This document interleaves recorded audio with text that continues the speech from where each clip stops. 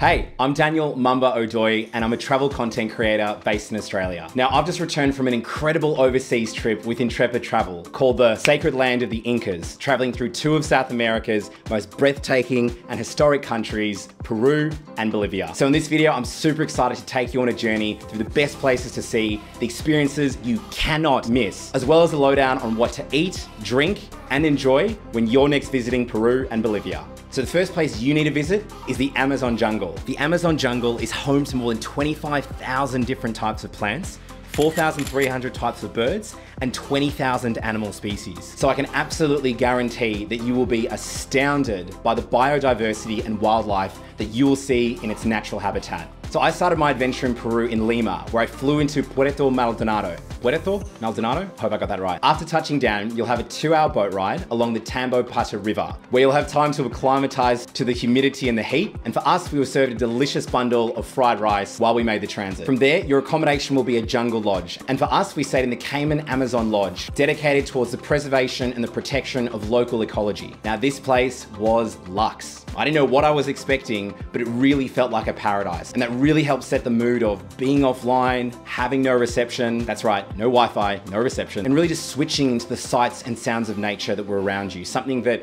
as a city dweller, I often don't get to experience. And your tour leaders will guide you through the Amazon rainforest. They have an extensive and expansive knowledge, and they're so passionate about the forest and its biodiversity that you can't just help but feel a deeper sense of appreciation and understanding of Mother Nature and of just how humble and small we are as humans. In the daytime, we got to see families of monkeys. We got to stop and appreciate how some of the smallest critters within the rainforest play such an incredible role in maintaining the ecosystem.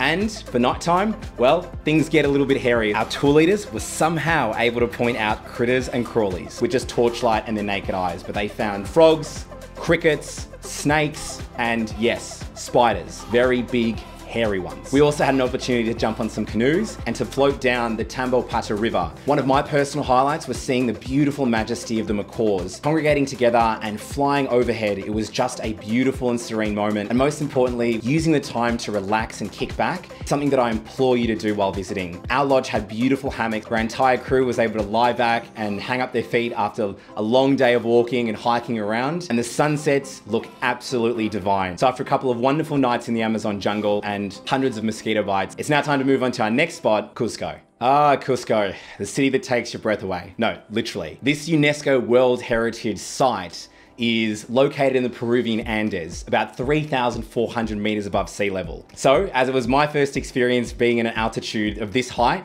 as soon as I stepped off the plane, you start noticing a slight shortness of breath, and don't be alarmed, don't be surprised.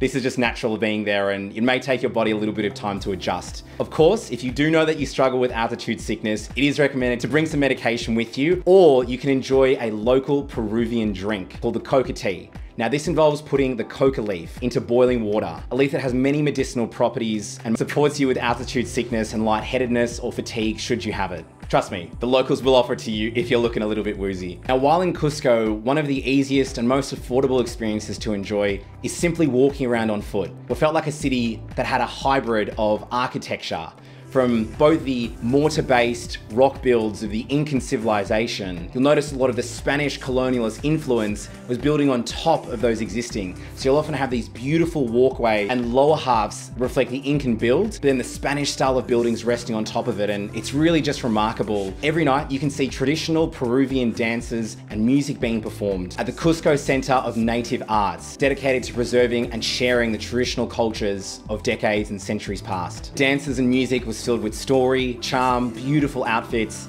and if you didn't understand Spanish, well, fortunately the MC for the night delivered descriptions in Spanish as well as English, so you could understand the significance of the performances and of the acts that were being shared. If you really dive into archaeology, you cannot miss going to Sacsay Woman. Yes, you heard it right, basically pronounced a sexy woman, which is a citadel based on the northern skirts of Cusco. It is the remains and the ruins of a fortress that was built overlooking Cusco. The Incan architecture is world famous for its earthquake-resistant structures, built without mortar, iron, tools, or wheels. Now, while in Cusco, you cannot miss the opportunity to enjoy some Peruvian food, drink, and also purchases. So if you're traveling with a tour guide or you've befriended a local, ask them for their best recommendation for a restaurant that serves guinea pig. Yes, Guinea pig in Peru is considered a delicacy. I'd never seen anything like it, considering that guinea pigs to me were a pet that we had at our primary school. Now, alpaca meat is also considered a delicacy, so if guinea pig doesn't quite make you easy, consider opting for that instead. Pisco sour is a classic Peruvian drink, both sweet and refreshing.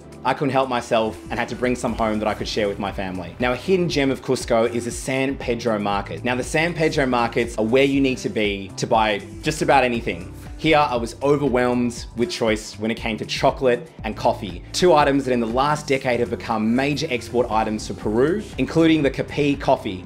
You may have heard it, it's otherwise known as poop coffee. Now across the world, it's very, very hard to get your hands on this. It's usually quite expensive. So I was very, very happy that for about 25 soles or 10 Australian dollars, I could get my hands on some that I was able to enjoy with my partner back at home. Last but not least, you can't be in Peru and not pick up yourself an alpaca poncho. Fortunately for me, our trip leader was able to recommend a great local family run business. So touch up on your Spanish and learn how to find a good deal for yourself. Now, if there's only one place you could get to while visiting Peru, it has to be Machu Picchu. This 15th century citadel is one of the most iconic historical and archaeological sites in the world. Not only is it a seventh wonder of the world, but an incredible mark of human design, ingenuity, and as an homage to the Incan civilization of centuries ago. There are a number of ways to reach Machu Picchu with Intrepid travel, and it comes down to your personal preference. You can do a multi-day hike where you'll be supported with a trip leader, assistant, and porters the whole time.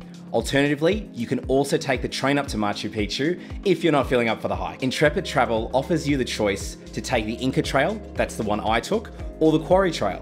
Your tour leaders will literally walk you through Machu Picchu's history as it still stands today.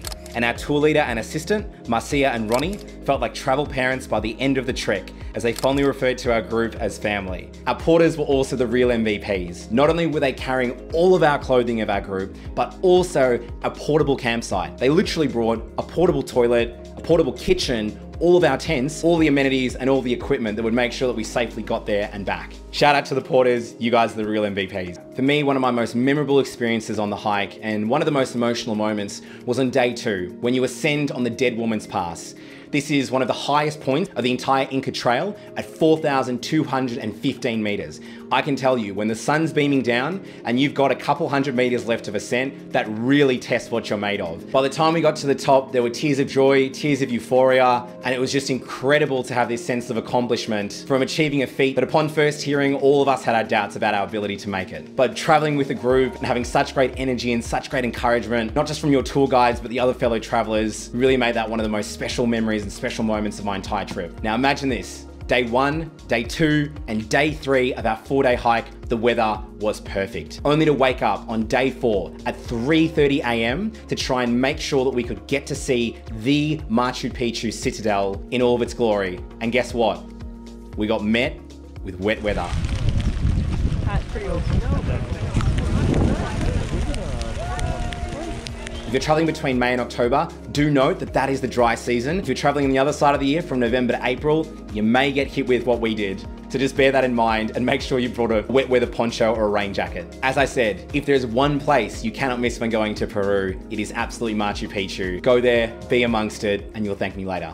Hola hombres, it is Daniel checking in. Now, you may be able to get a sense of a change of scenery behind me because I've made it to the administrative capital of Bolivia, known as La Paz. It's 3,600 meters above sea level, and as you can see from the urban sprawl, the entire city is just beautifully laid out amongst surrounding hills. It is crazy to try get around and to navigate on foot, and as you can probably hear around me, it is an electric buzz of activity. So as the final part of the adventure, we cannot miss the Witch's Market. It's a series of shops that sell ointments, potions, and various items, and they go so far as using the stillborn llamas to bring about prosperity and good fortune. They'll have a particular ritual in which they'll bury it, send blessings and wishes for the spirits to take care of them. And similar to the archaeological charm of Cusco, so much of the street art and just walking amongst the very hilly cobblestones of La Paz can often itself just be an experience where you can just find little hidden alleyways and follow your curiosity to find hole-in-the-wall shops and different little items that you can buy, including this hat.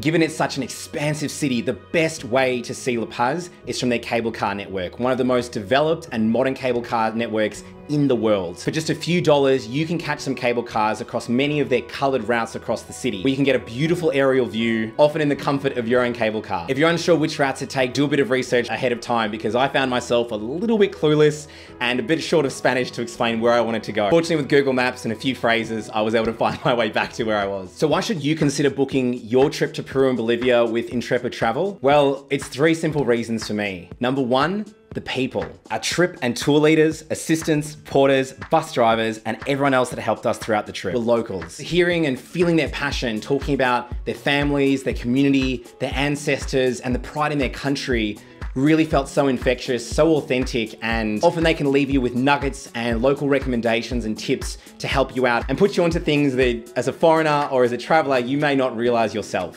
Secondly, it was the experiences. In between the key stops of the trip, we were kindly welcomed into local community groups that fed us, danced us, and shared us into their customs and rituals, including a really beautiful homestay. These were by far some of the most cherished and memorable experiences that I had, and really helped me feel connected to the way of life, and not just the busy, popular tourist spots, but actually going to the places that you may not know about yourself. For example, we were on our way to Bolivia. We stopped over in Puno, which is known for Lake Titicaca, the highest lake in the world. After taking a boat ride, we were greeted by the Euros people, where they showed us how they live and exist on these incredible floating islands made with reeds, as well as being kindly hosted for a homestay where we supported the families with many of their day-to-day errands and understood how they lived. And finally, traveling with Intrepid Travel is one of the most eco-friendly and sustainable ways of traveling. We took all of our rubbish, we made sure that we had minimal impact where we went, and encouraged all of us to have reusable bottles or metal bottles throughout the entire trip. And most importantly, we were supporting local families through the crafts and services we were able to purchase, and through tipping those that supported us getting to where we needed to be and providing exceptional service. So make sure that Peru and Bolivia are on your travel list, and I look forward to you enjoying the places, faces, and spaces of those remarkable countries.